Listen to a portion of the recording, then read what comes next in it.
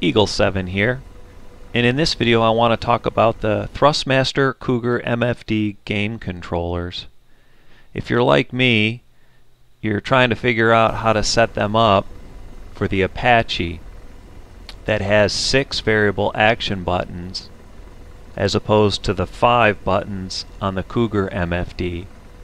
So through trial and error I've come up with something that works for me, and I think it's kind of intuitive as to where the buttons are on the Cougar MFD